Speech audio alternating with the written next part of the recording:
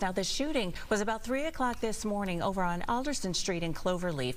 Now, Shelby Rose is there with what deputies are able to piece together this early in the investigation, Shelby.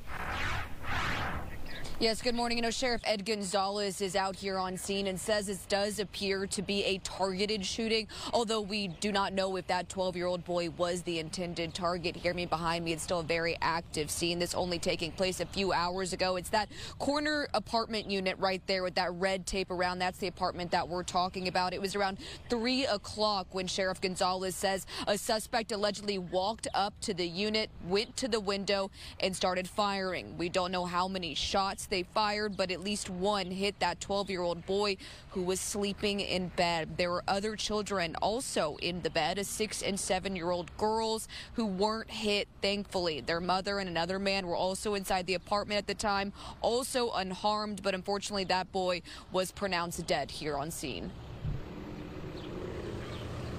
Anytime it involves a child, it just hurts a little bit more. It's just heartbreaking. I'm just thinking that this child would probably be getting ready for school very soon, and unfortunately that's not going to happen.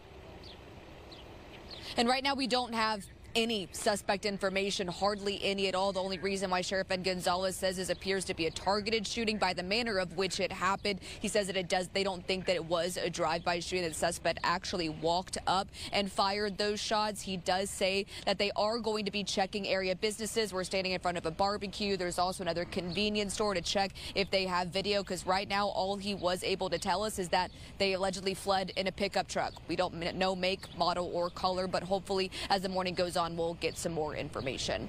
Reporting live in Cloverleaf, Shelby Rose, Fox 26 News.